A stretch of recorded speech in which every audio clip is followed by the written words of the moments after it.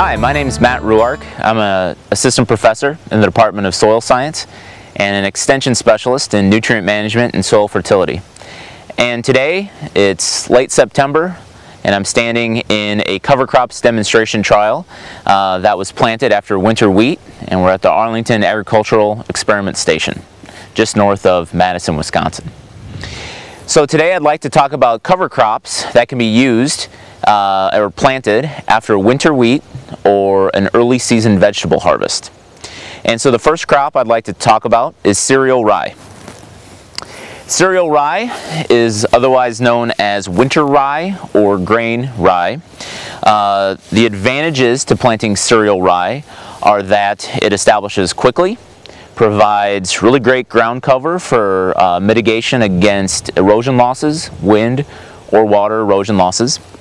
What we have here is 2 months of growth, and over this 2 months of growth it has been able to scavenge a lot of nitrogen, excess nitrogen from the soil system to help reduce nitrate losses.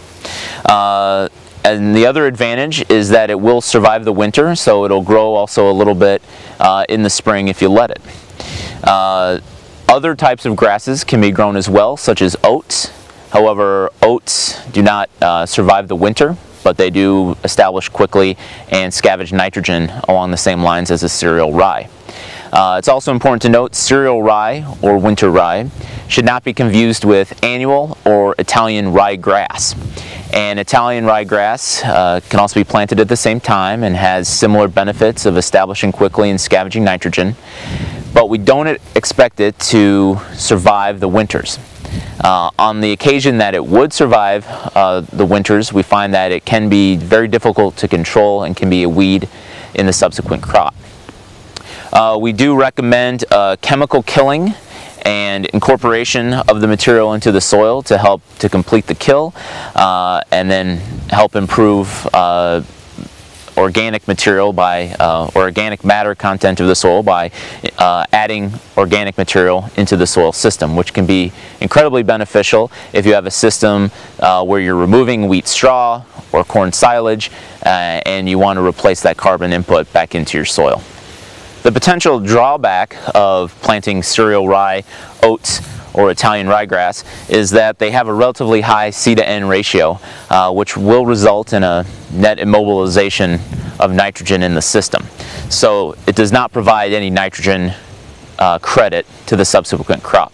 Now the Italian ryegrass and a very immature rye or cereal rye will have a little bit lower C to N ratio and may not have as big of an immobilization effect, but there is no nitrogen credit that's been discovered.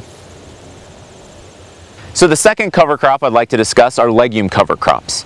And so these can be clovers, such as red clover, berseem clover, crimson clover, sweet clover, or white clover, vetches, such as hairy vetch or chickling vetch, or other legumes such as annual medic, field peas, or alfalfa. So the advantages of planting a legume are to provide a nitrogen credit for the subsequent crop. And so the legumes have a symbiotic relationship with soil bacteria, which infect the plant root.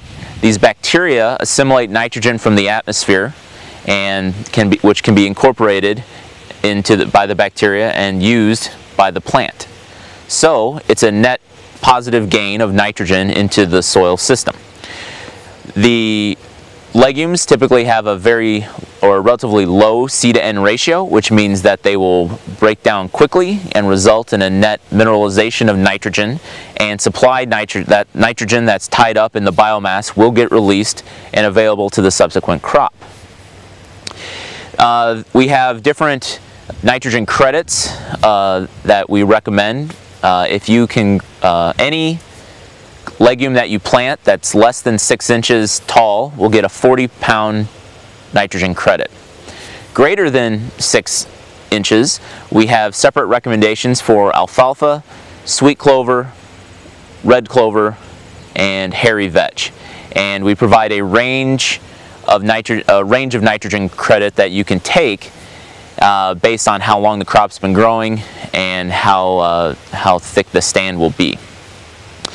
The field that I'm standing in right now is a clover that was planted with a nurse crop of oats. And so the value of planting a companion crop or nurse crop is that the oats will establish quickly, help suppress some weeds, scavenge a little nitrogen, and then which allows the clover to grow up underneath and flourish in this system.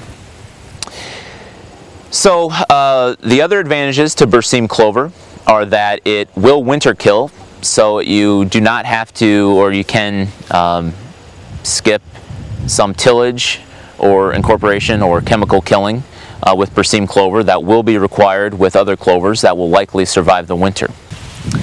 So the third type of cover crop I'd like to talk about today is oilseed radish. Oilseed radish is also referred to as forage radish and is trademarked under the name of tillage radish.